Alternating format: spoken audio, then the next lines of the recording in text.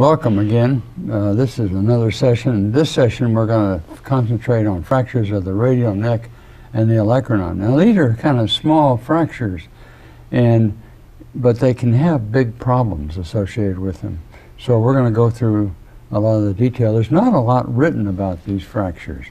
If you look at it in the textbooks, there's not a lot in there about these fractures of treatment. So I thought I'd go over here my experience with these and some of the problems that we've had. Let's first look at radial neck fractures. Most of the fractures are in the neck. Why is that? The weakest part of the bone. That's right. That is the metaphyseal bone. It's weaker, and in the child, there's a lot of cartilage in the head, so it can absorb the pressures that are put on it, but the metaphysis is the weaker part. So almost all of these are metaphyseal fractures, and we're going to pretty much concentrate on metaphyseal fractures because that's what most of them are. Very rarely do we see head fractures, and I'll show you some of the problems that occur when we have head fractures.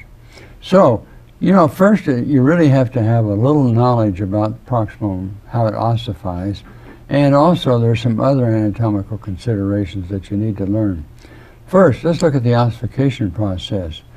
In the pre-ossification, actually the metaphysis is kind of angulated a little bit, and I've seen situations where it was interpreted as a fracture.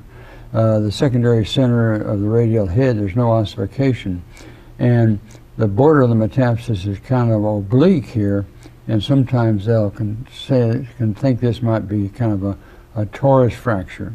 So you have to consider that's the normal variation of the metaphysis. So let's look at the ossification process. When does the radial head begin to ossify? At 3 years old. That's right, about 3 or 4 years of age. And here's one, this patient was 4 years of age, and we took this x-ray. Now later, you can see that ossification will go actually up to about 6 years of age, 7 years of age before it's fully ossified. And sometimes there's a bipartite ossification center, and I'll show you in a few minutes how that can lead you astray. Now there's another anatomical consideration. How does translocation affect radial head function? You remember that this is a very congruous joint, and that it's totally congruent. And so when you do rotation, you have full rotation because it fits. Doesn't have any offset or anything like this, and it fits. And you have equal rotation in supination and pronation. But if you have a fracture and you have it translocated, it gets translocated, what happens? What effect do you call this? Do you know?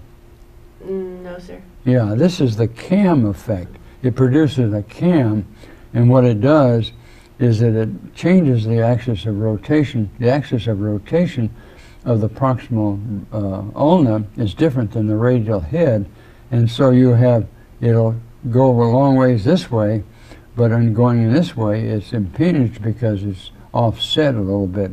So you need to make sure that you've corrected not only angulation, but translocation as well.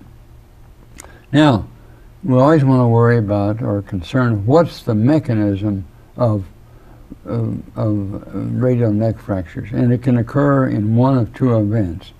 It can be primary when it's the only injury, and you'll see it as an isolated injury.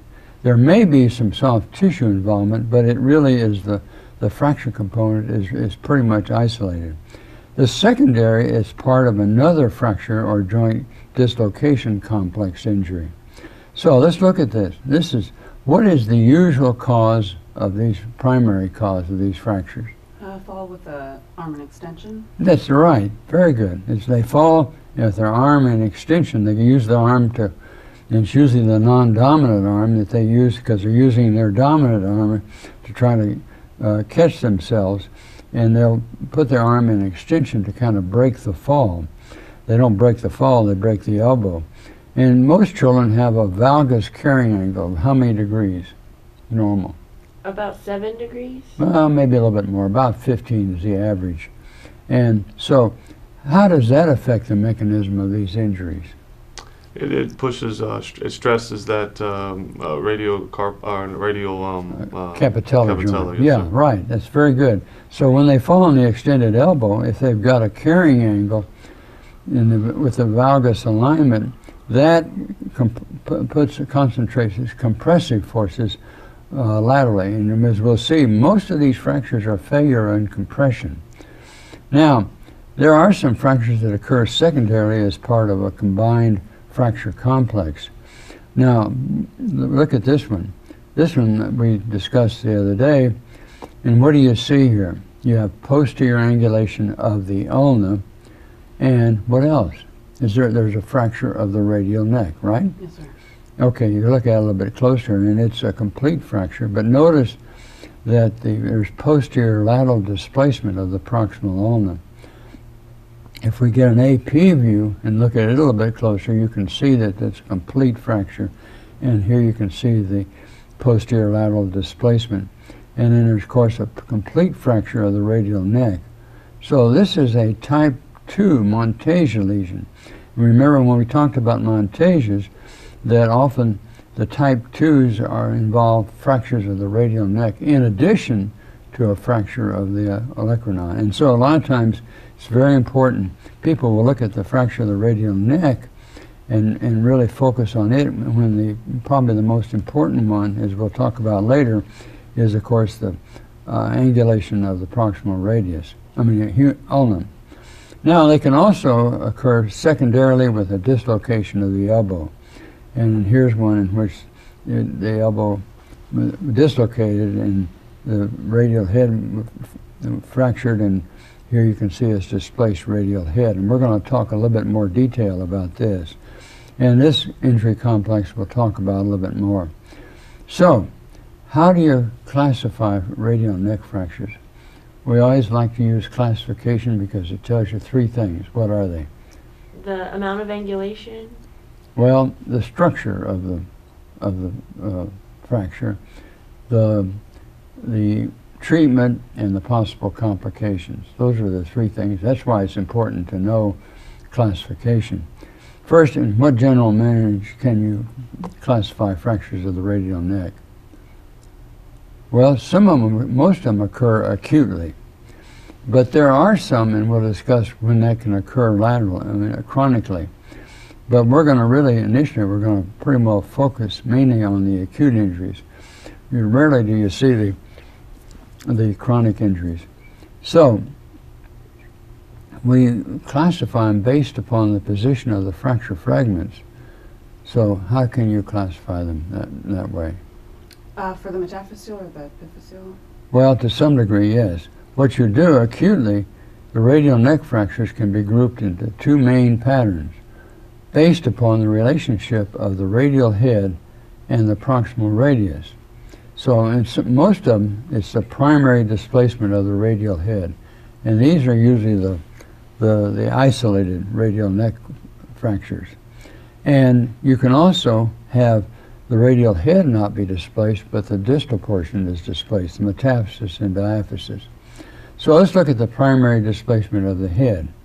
This is one here where the head is displaced, the radial capitellar joint is no longer aligned, and certainly the proximal ulna and the ulnar shaft and the metaphysis and the radial head is no longer aligned.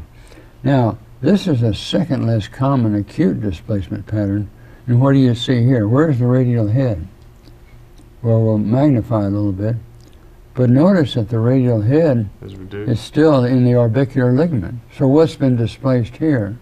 The distal. Yeah, the ulna has been displaced. And so it's a primary displacement of the neck and shaft. And of course, we talked about this. This is something that you need to focus on as well. So the radial head remains within the annular ligament, and the radial capitellar alignment actually has been maintained. This is usually rare, but you need to understand that here you really need to focus on the ulna and get it reduced, and usually the radial head will go back and realign once you get the ulna reduced. So the shaft segment is displaced medially. So There are also chronic injuries. In what situation do you think you would see chronic injuries? Missed Montasia lesion? Well, they're usually not a fracture, but there is type 2. But what? Oh, pitcher's elbow, or? Yeah, right. In pitcher's elbow, because with a pitcher, especially if they're throwing sidearm and throwing curveballs, they're putting a repetitive lateral compressive stress on them. And I've seen situations in which the father wanted to make his son the best pitcher in the world, so he got him out and made him pitch excessively. And that's why nowadays there are certain limits as the amount that you can pitch. So you can get actually stress fractures from that. You can get it from that or from gymnasts that you see. And here's two examples. The chronic stress in the baseball pitchers. One, it involved really mainly the radial head, the articular surface, and the other you can see that was a stress fracture mainly of the metaphysis. We don't see these very often. These are just a few rare exceptions that I've seen in my orthopedic career. Now, there's two types of head displacement. And to what are they related? It's related to the epiphysis, so it's the type of salty. Well, it's related to the mechanism of injury. And what's the most common displacement pattern? You told me how the injury occurs was how? That kid falls on... Arm extended. Yeah. So what's going to be the failure mechanism? Lateral compression. Yeah, right.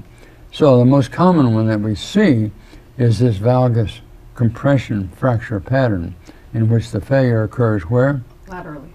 Yes, but where in the radius? In the metaphysis, because that's weak, thin bone. And so you can have just pure angulation, which is a valgus force, or you can have it somewhat complete, and it can be actually translocated, or it may be completely displaced, as you can see here. And often, when you have this, you often have both angulation and translocation that you need to look at. And remember, translocation can probably give you more loss of motion than angulation. So the mechanism of this type, of course, is our patient here that fell off the horse and applied an extended upper extremity with a valgus force. Now, there are other associated injuries that can occur with valgus injuries. And what are they? MCL injuries or medial. Well, yeah, in children there's not so much MCL. The adults, their bone is stronger, but in children their bone is metaphyseal, weaker. So the failure is usually in the bone or through the physis. And so what you look for, you can get avulsions. It's a valgus stress. You can get actually avulsion of, the medial epicondyle, or you can put a bending force on the weak olecranon and you'll get a green stick fracture of the olecranon. And here's a good example. Here's a patient, you see the focus is on the radial head, but also this patient has a green stick fracture of the olecranon. And that's very important that you recognize that, because just like in Montasia fractures, what do you have to correct? The ulna. You need to make sure if you don't get a good correction of the ulna, you're going to have difficulty in getting a good correction of the radial neck fracture. Now there's a less common head displacement pattern, and these are usually associated with elbow dislocations, as we can see here. So when in the dislocation mechanism can they occur? Well, they can occur during the dislocation, okay. And when else? I guess on the spontaneous reduction or that's right. The reduction. Very good. Yeah, they can occur. A lot of elbows are, you'll hit the history is they had a popping sensation, and then they moved it around and it popped again. And a lot of times the elbow will be reduced spontaneously, or the trainer will go out there and reduce it. So there's a characteristic, though, as to when these fractures occur during dislocation. So what happens? Well, during dislocation, what hits the radial head? The distal humerus. Yeah, the capitellum hits the radial head and pushes it forward here, and so if it occurred during dislocation, usually then the head has been popped anteriorly. Now, and this is a good example. This probably occurred, we probably would recommend that it occurred during the dislocation process. As you can see, it's popped anterior, the head's lying anterior. Now, what happens if it goes during the reduction? What causes the reduction? What causes the fracture? Probably under the capitellum as well. That's right, that's right. It comes back, as it's coming back, the radial head hits the capitellum, and it's then pushed backwards, goes backwards, and so it'll lie posterior to the long axis of the proximal ulna. And here's a good example. This one probably occurred during, looks like it occurred during the process of reduction. Although if you look real closely, this one hadn't been fully reduced yet. But you can see that it was back here posteriorly. Now, we've looked at the classification and the mechanism. Now we need to think about treatment. So other than the fracture itself, what other factors do you need to be addressed during the outcome? You need to look at angulation, Yeah, displacement. but that's the fracture. We're talking about anything else besides the fracture. Oh, soft tissue injury? That's right. There's usually a lot of soft tissue injury associated with this, and it's unappreciated. If you have a lot of soft tissue injury, what can that lead to? Stiffness. That's right. So, that sometimes is unappreciated. So you need to tell them beforehand what? That there's a possibility it's going to have a bad outcome or it's going to. Well, that's right. That you need to warn beforehand. Even though this is a small bone and a small fracture, they may lose some motion, but they'll usually have they'll maintain a functional range of motion, which we said is how much? How much motion do you need to have? Supination and pronation? Maybe 40? 40 or 50, that's right. So what two factors need to be considered in determining the acceptable limits before you need to treat it? Well, you consider both the angulation, and what's the other thing that occurs? Translation. That's right, very good. So you have to look at both the angulation and the translocation. So, how does angulation affect treatment? What are the criteria you use for angulation? Well, if it's just 30 degrees. If it's less than 30, that's acceptable. That's right. You probably don't need to do anything. It's probably within the limits. And there is a little bit of remodeling that can occur in the younger child. If it's 30 to 60, Then you should try to reduce. that's right. And it usually responds, these usually respond to closed reduction. What if it's greater than 60? Should open. Well, you can try a closed reduction, but there's a higher chance that this is going to require a surgical intervention. Okay, so again, how does translocation affect the result? Their range of motion. That's right. Remember, we talk about this. Remember, it's totally congruent, and if you have translocation, then that produces this cam effect, and then she'll lose range of motion. Now, fortunately, about 3 millimeters of translocation can be expected to remodel, and here's a good example. This one's still pretty well aligned, and after 3 months, it was fully remodeled. So if it's just minimal translocation, you can expect that you can get some remodeling. Now, if you look at an emergency room and the radiological indications are not really clear, what would you do to determine? I get an arthrogram. That's right. Well, the next step is you want to examine them clinically, and you want to determine their true radial rotation. And you can do this, you can do under sedation or an intra-articular injection. You can put aspirate the hematoma and put a little local anesthesia, or a lot of times it's maybe best to do general anesthesia because you may need to be a little bit more aggressive in your treatment.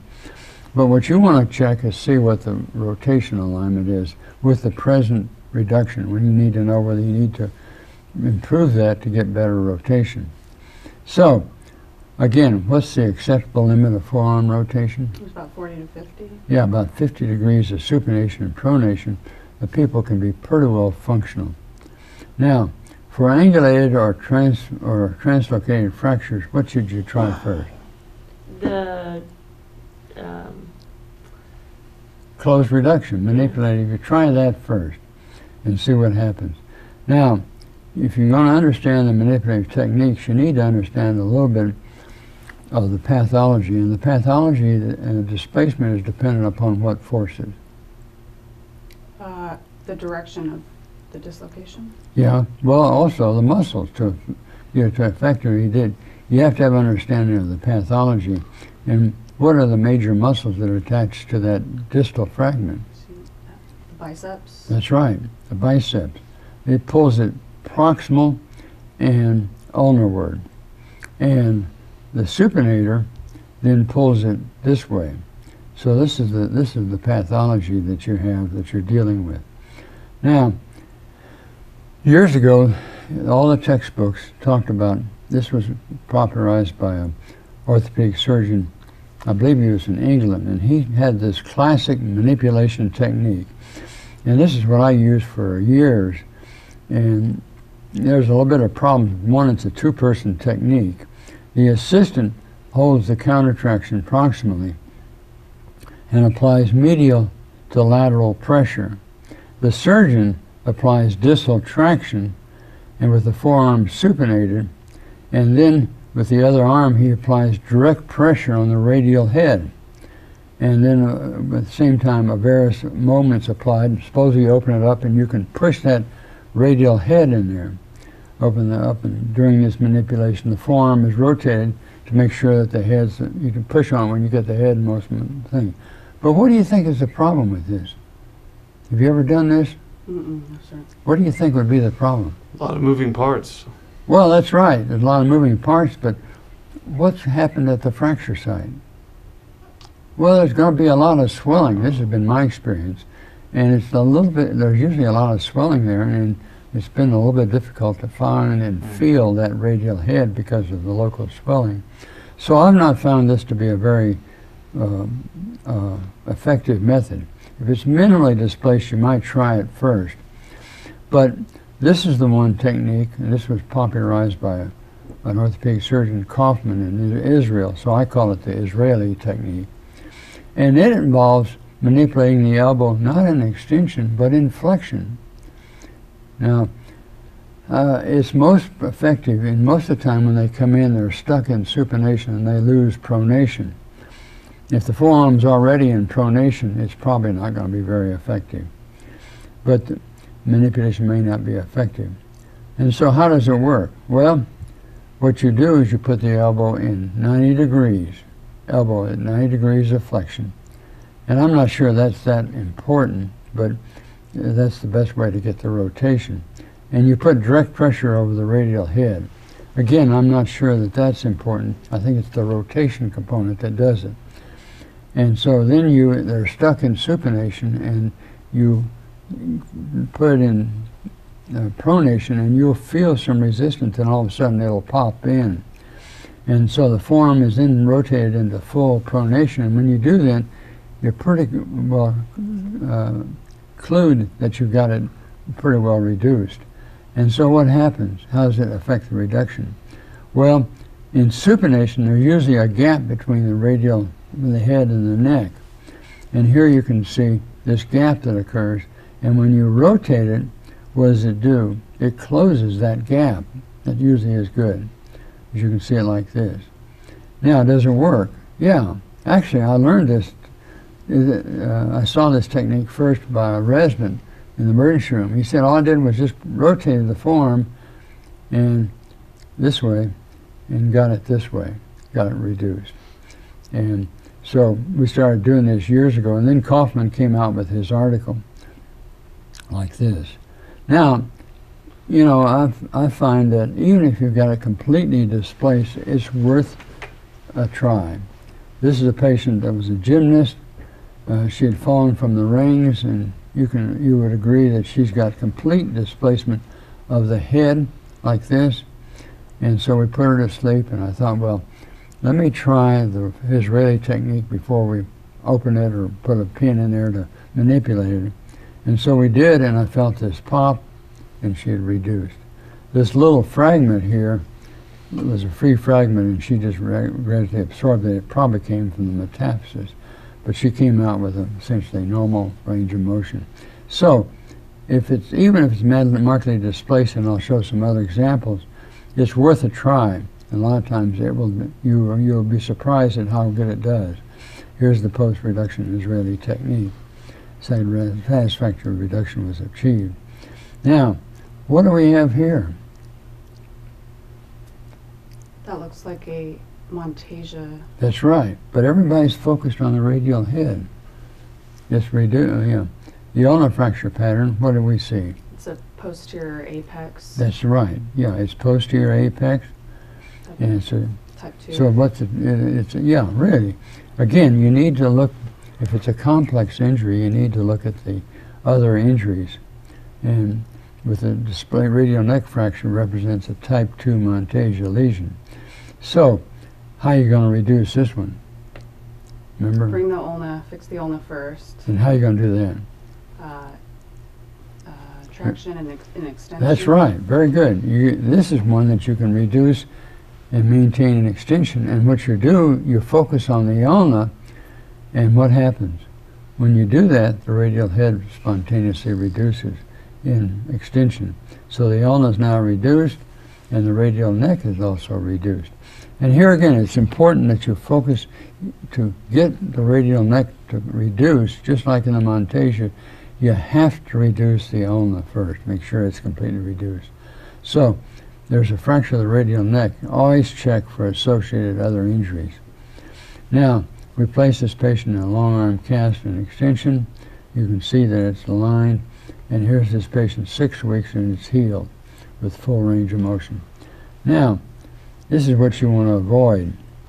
And this looks very good. This is a patient that had a classification of this fracture, completely displaced radial neck fracture. And when did this occur? With the radial neck, radial head posteriorly. That was during the reduction. That's right. It probably associated with the dislocation of the elbow, and it probably occurred during the reduction of the elbow. So your next step is to what? Well, you want to reduce the elbow. Yeah. So you did. Look at here. How's that look? Looks okay? You're going to accept that? Better look real closely. More than 30 degrees angulated. Well, yeah, it's not that, but 30 degrees you can accept. There's interarticular piece. Ah, will they accept this reduction? Is there something strange about the placement of the radial head? Oh, it's flipped. Huh? It's flipped. Yeah, it's flipped. Very good, very good. And this is not always, so it's not going to heal, is it? Very well, in that position. Maybe no. Yeah, that's very good. So you look at it, you see the alignment, but look at the articular surface. And he was pinned, but he didn't do very good, so they had to open it up and completely fix it. So the radial head was upside down on this. Although it looks like it's well aligned, always check and see and make sure it's not 100 degrees.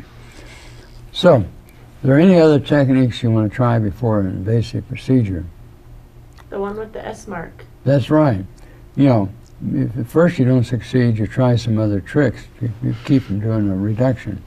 And I learned this by experience. I had a patient that I thought we were going to operate on, and to exsanguinate the arm, I wrapped it real tight with an ACE wrap, and that wrapped it real tight. And here was the fracture. This was the best reduction we could get by manipulative techniques. And we had the patient asleep, and we were prepared to do a percutaneous or an open reduction. So I wrapped it real well, and look at here. So always take an x-ray before you make your incision after you've applied this. There is an article in the literature years ago about this technique, but this is a lesson that you need to learn when you apply the ACE wrap. So an anatomic reduction was achieved with the elastic rubber and loam. Now, after the non-invasive techniques are tried, what are you going to do? At that point, you'd open it. Well, you're going to try invasive techniques. Yeah. You have to put them to sleep. You're not going to do this in an emergency room, right? So, you want to consider surgical intervention. So, what are the two categories of surgical procedure? Like close and open reduction. Well, that's right. One is minimally invasive. Nowadays, with image intensifiers in our society, where everybody pretty well has an image intensifier, so that has enabled us to use minimally invasive or percutaneous techniques, or if that doesn't work, then you can do an open reduction. Now, there's two ways in which the fracture can be reduced percutaneously. You can do it by direct external pressure, or you can do it internally with an intramedullary approach. So, in performing a direct percutaneous procedure, how should the forearm be positioned? In pronation? Yeah, why is that? You need to put them in pronation. Why is that? What's right here by that radial, right there? Oh, the PIN. Yeah, so that way, by putting them in pronation, you move the radial nerve out of the way so that you're not sticking your manipulated device through the radial nerve. So you try to do it with the forearm in pronation, and to decrease the risk of injury to the posterior interosseous nerve. And so there's many devices: Steinman pin, an owl, surgical elevator. Here's one in which we had this. This was the best we could do by manipulation. And so we put a awl there and pushed on it. And sometimes that's a little difficult to feel that. You really have to do it by the image intensifier. And you can see it and you can push it back. An non-operative film, satisfactory alignment. This is one where one of my associates did this, and he used a surgical elevator, made a little small incision, used a freer elevator, and then pushed it up like this. Satisfactory alignment was achieved. Now, this is the other procedure, and this is very popular in Europe, and this is the Metazo technique that was popularized by Dr. Metazo, who was a very prominent orthopedic surgeon in France. And it's something that you need to have in your armamentarium, and it's very popular in Europe. They're using it a lot in Europe. So the pin is passed proximally up the shaft, and then once it's up the shaft, you apply a little bit of traction to kind of distract it, facilitate distract it, and then you pass it up into the head. And once you get it up into the head, you can rotate. It's got a little curve, and you can get your final reduction. The key is, though, you got to have it enough that you can grab and get your pin entered into that. So sometimes you have to do some other things, like in this one. So the Metazo technique, what you really need to do, here, there's not enough room to get that rod into the head, so sometimes you have to kind of give it a little push. The tip of the intermedullary nail is passed up to the fracture site, and sometimes you have to kind of push it over so that you have enough of the diameter that you can then pass it into the head. So you pass it over like this, and once you do it, then use a joystick to place the head where it can be grabbed by the nail. Then you can pass it into the head. And as we see here, one of the things is that sometimes if you have a blunt pin, it's hard to get it through that physis, and you want to try to get it through the physis. So you pass it into the head to secure it. Now, here's a 6-year-old fell off the monkey bars, didn't come in till the next day, was seen in the pediatric emergency room, swollen left elbow. You got the x-rays. What's your assessment? What are you going to call and tell me? You're in the emergency room, I'm staff on call. I would say that there's a 6-year-old with the appears to be a posterior lateral elbow dislocation with a radial head fracture. Yeah, radial neck fracture. Radial really. neck fracture. And what else? The Olecranon. Yeah, there's a fracture of the Olecranon. So, you assess this, and you think you need to operate on this? It looks completely displaced. Yeah, I would say, yeah. yes. So where's the radial head? The radial head's way over here. It's completely displaced. Or the radial neck, and there's the edge of the radial neck. And so, of course, we have this injury as well. So what's your next step? You're going to put him to sleep, and what's the first thing you're going to do? Check the range of motion. Well, you know the range of motion is not going to be very good. Attempt a close reduction. And how? What technique are you going to use? Well, remember, the arthrogram may give you a little bit more information. It shows that actually the radial head is still pretty well reduced. So the displacement is really mostly in the ulna, as you can see, but the radial head is pretty well reduced, so it's pretty stable. Lateral view doesn't tell you much. Your next step was you're going to do an open reduction, percutaneous manipulation, or a closed reduction with what? Well, we use the Israeli technique. Again, even if it's that badly displaced, give it a try. So, we did. And what did we get? Reduced. Is that acceptable alignment? Yes. Well, it's still a little bit translocated. So how are you going to correct that? Well, we were able to get it close to a translocated position, and we can make that a little bit better by what? Well, you do this metazo, and here you can put it into the head, and then you rotate it and you correct that translocation with the metazo technique.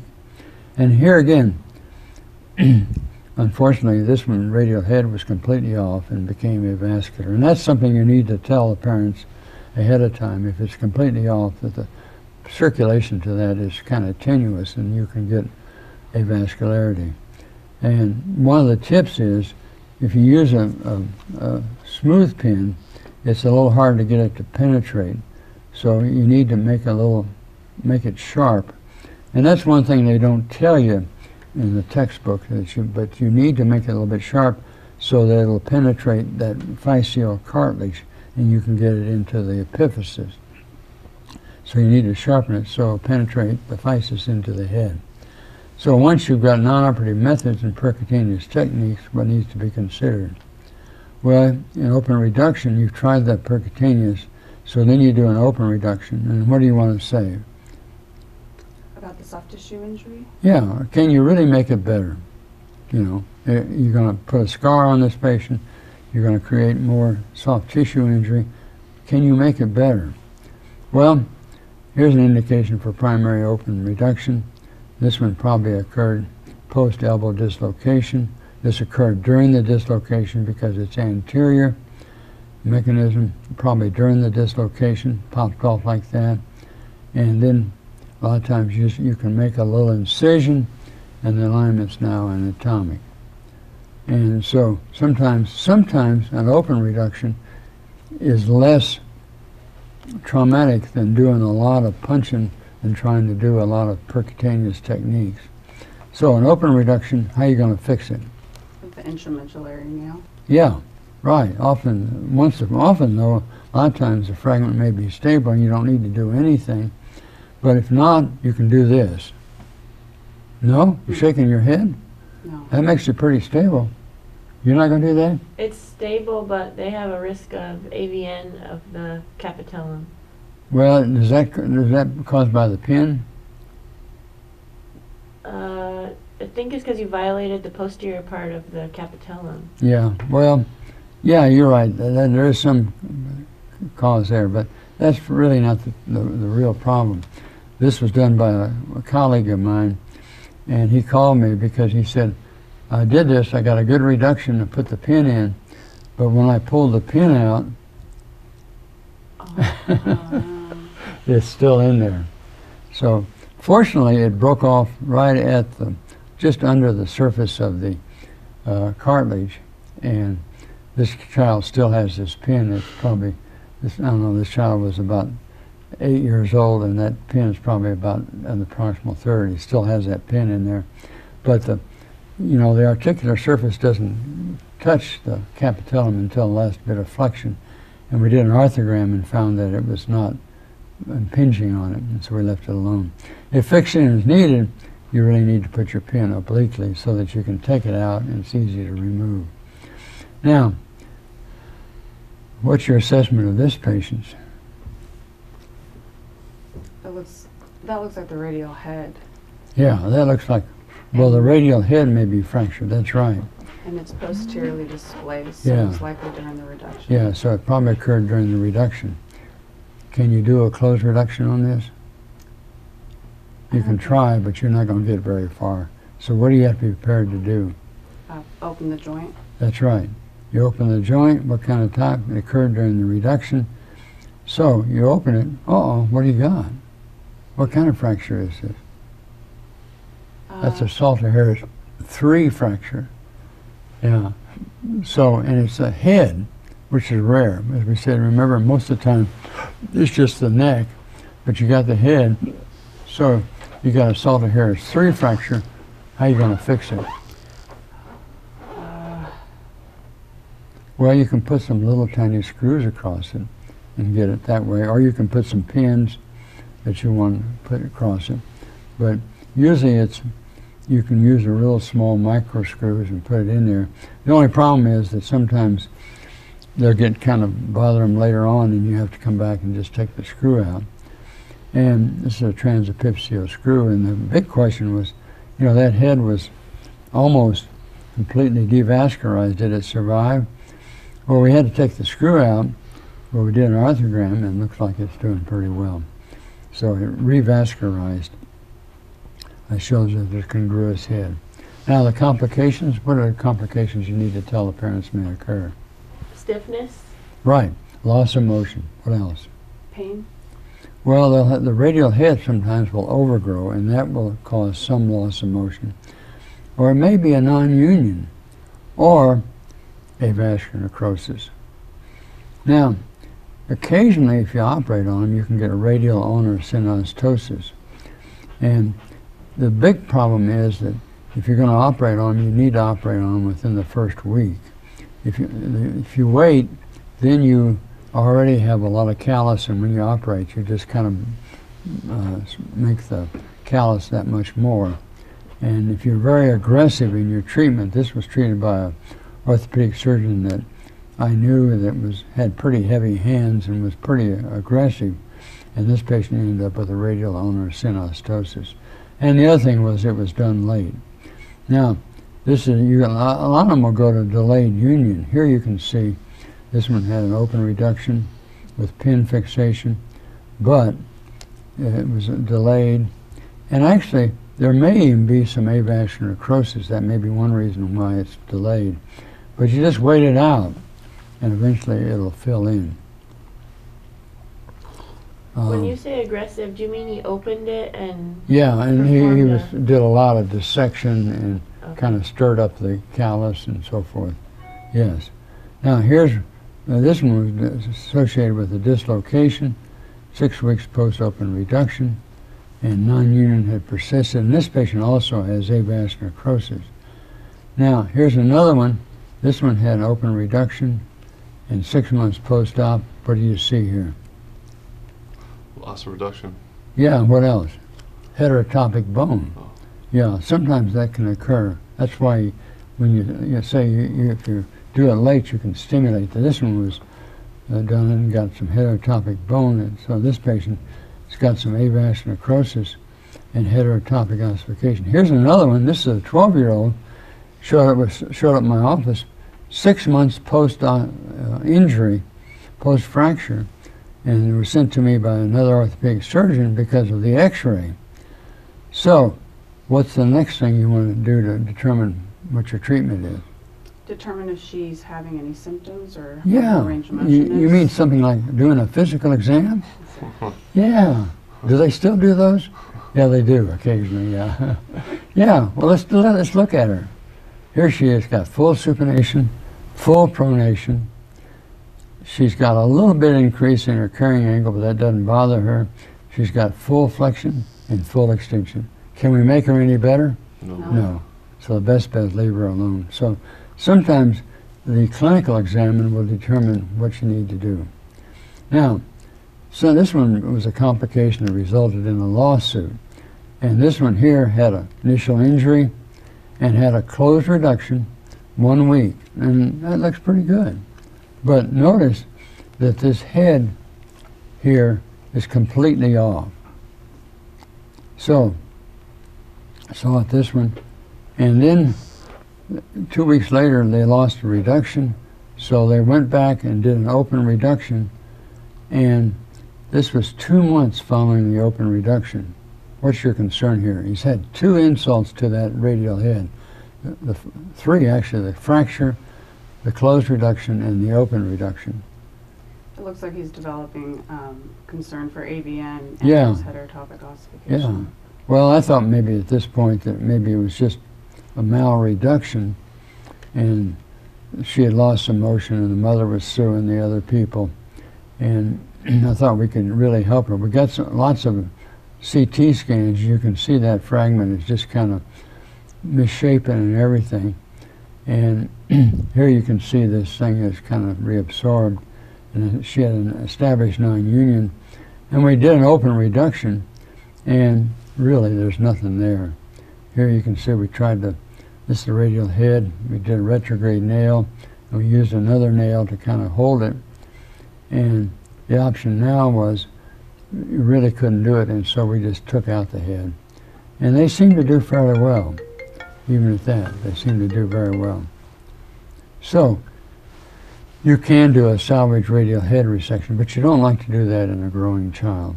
But that was the only thing. And in retrospect, she probably had primary avascular necrosis. Now, a lot of times there's associated soft tissues.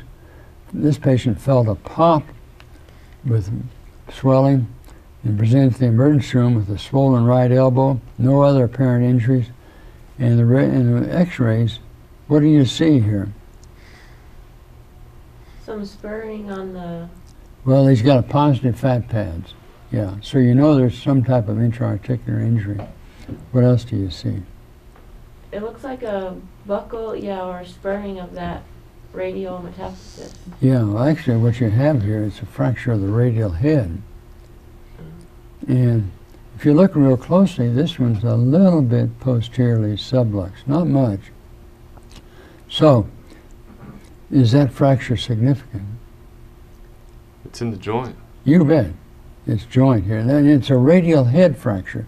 That tells you something different, and we'll see what happens with radial head fractures if we don't see this. So, how are you going to treat this patient? It's in the joint. Well, first I'd like to maybe, with advanced imaging, see what I'm working with. Yeah, right. So you're going to put in a simple sling, put in a long arm cast, send him for physical therapy, open reduction, internal fixation, or you're going to do stress testing. You want to see the function. Yes, sir. Yeah. Well, that's what done, but she was placed in a long arm splint, and it was 2 weeks before she could get to the clinic, and so when she came in, she still had elbow pain. Now what's happened? Well, it's posteriorly Yes, subluxed, sir. right. Collapsing. So in addition, she now has posterior interosseous nerve paralysis. It's pressing on that. So what would you do now? Now you take Start aggressive physical therapy, continue the long arm cast, 3 more weeks, open reduction of the radial head fracture, or a stress test with an arthrogram. She's pressed the envelope. You have to open that up. I think. Yeah. Well, Oh. first thing you want to do is see what's going on. And so under anesthesia, found out that she was unstable. You can see that radial head. Is she unstable because of the radial head? No, the soft tissue is. That's right. Very good. Open reduction was performed. And here you go. You got the operative findings. What are you going to do? You're going to fix it, or are you going to excise it?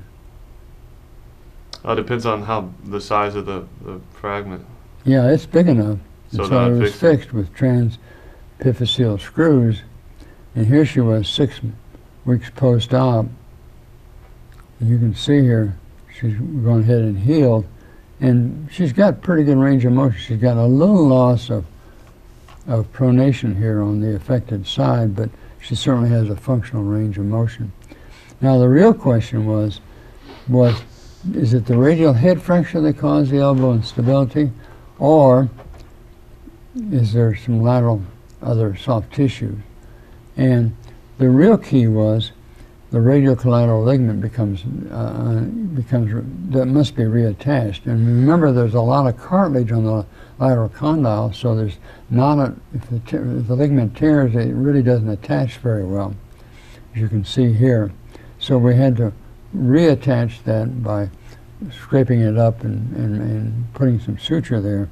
So fractures of the radial head often have radial collateral ligaments avulsed with the lateral epicondyle.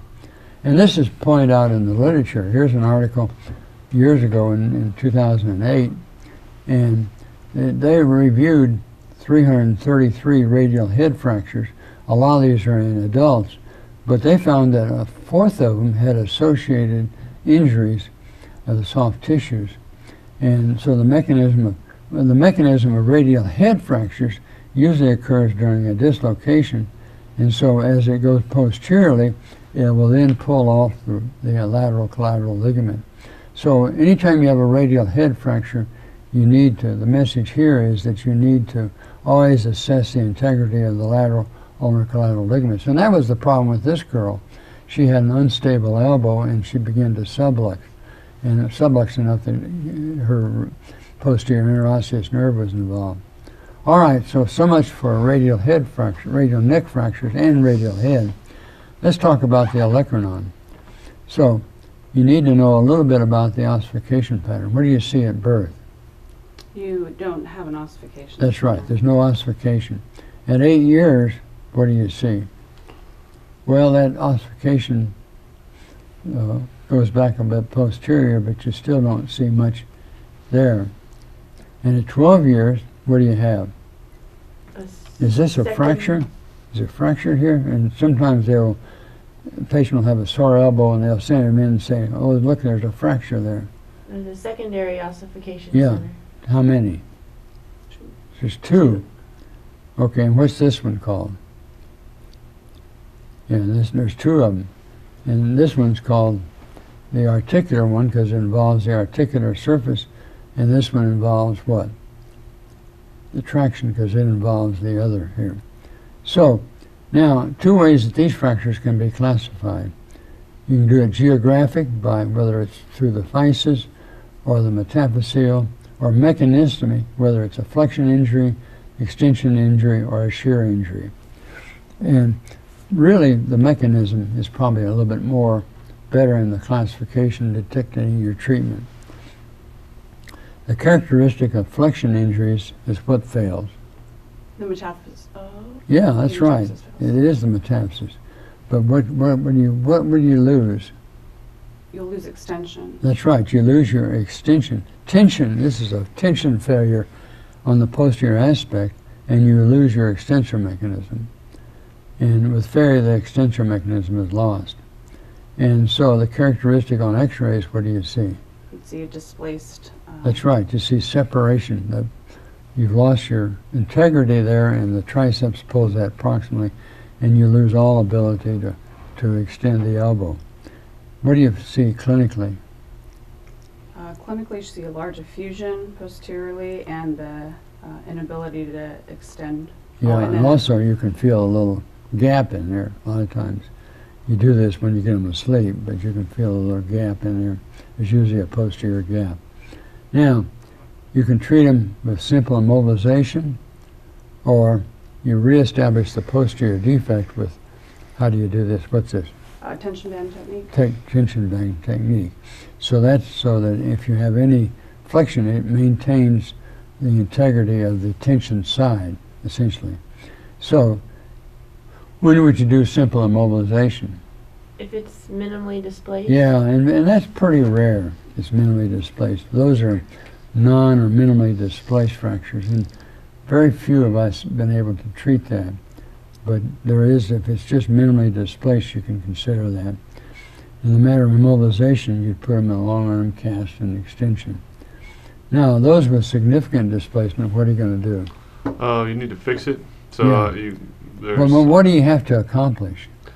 you need to restore that articular surface. Reestablish the posterior defect. Reestablish the extensor mechanism. By what principle again? The tension band. That's right. You use a tension band. So, what are the alternatives of establishing a tension band? The alternatives. How do you do it? Oh, how do you? Well, what it does is it transforms tension. I know, into but what kind of instruments and so forth? Oh, you can use like a cerclage wire. Yeah. Okay. For the band, one can use wire You can use or thick suture. PDS. Yes, sir. to secure the band, or you can use K-wires and screw. Now, what do you use in adults mostly?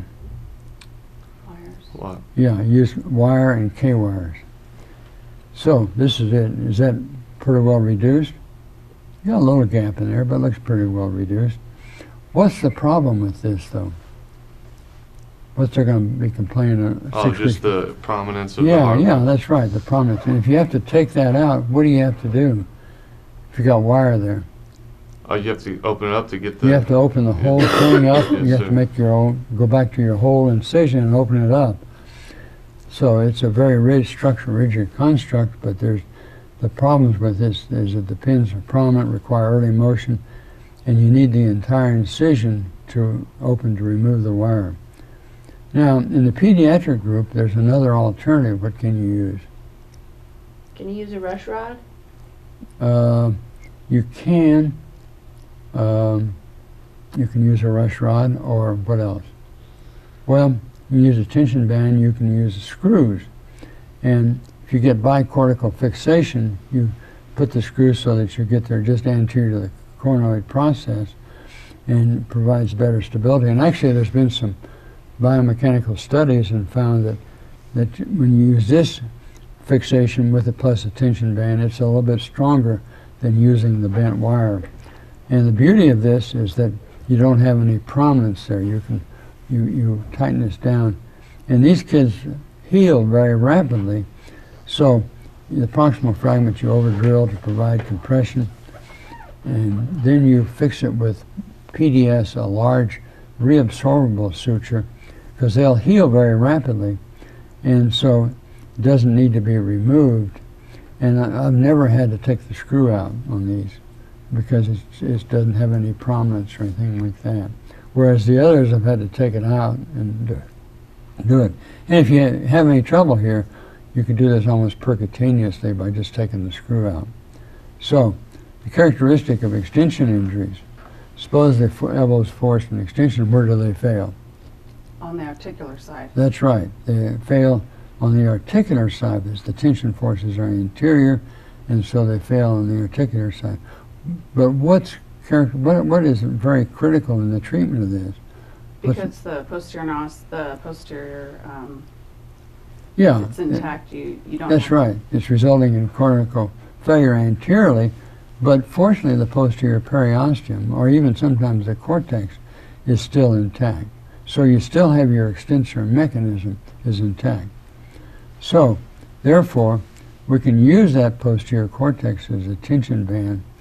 And in a typical extension injury, how are you going to reduce it and hold it? inflection. That's right.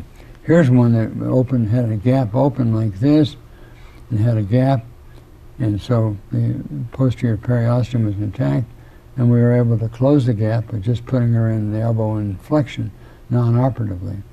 You can see it. Now, if it's somewhat comminuted, you may need to put a couple screws across that to hold it, and one on to heal. Now, there are some shear injuries in which they'll hit it like this, and a direct force is applied to the flexed elbow, and it'll shear it off like this. This is pretty rare. And both the radius and ulna are displaced as a unit, but the periosteum still stays intact. So, how are you going to treat this one? Same way. All you got, here's this patient with a shear injury, and you can see there the fracture fragments, but the periosteum is still intact, and the orthopedic surgeon that treated this one just simply flexed it up, and here you can see the periosteum. There's the fracture, and that's where the periosteal callus was formed.